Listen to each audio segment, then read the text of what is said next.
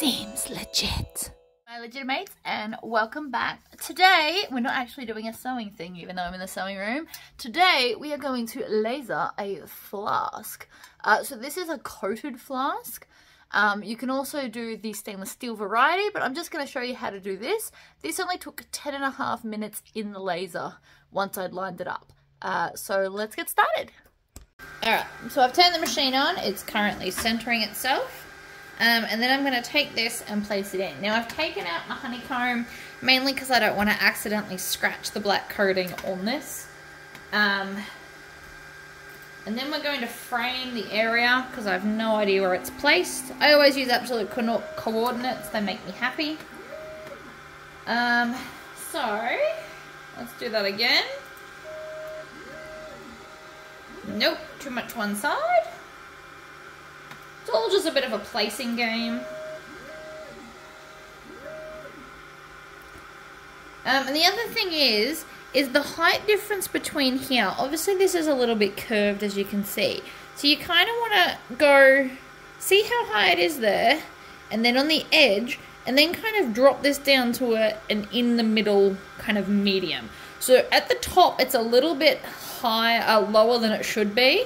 But if you have it at the normal length, the edges won't burn properly. So, I'm just going to do that one more time. And then I'm going to get my little positioning thing.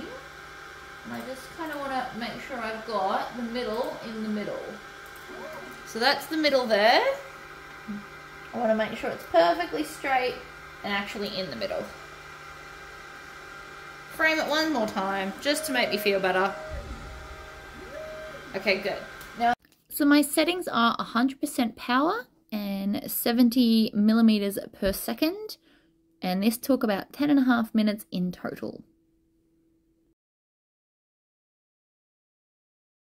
Okay, so it's all done now, and as you can see, it doesn't look amazing. So what we need to do is grab some rubbing alcohol. I just got this from the local supermarket. Put some on a cloth, like a rag cloth.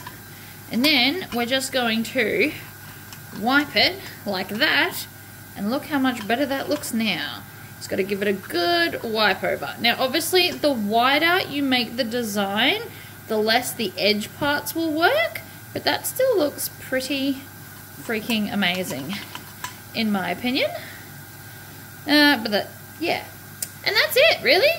Rubbing alcohol is your friend, old cloths, and keep to the settings that I've suggested for these ones. Now that's because I've removed the coating. If you're going to do a silver one, so a stainless steel one, you want to do 100% power, but you only want to move 3 millimeters a second. So this same design that took me 10.5 minutes will probably take about an hour if you're going slower. But still very, very cool. Alright guys, I'll see you later.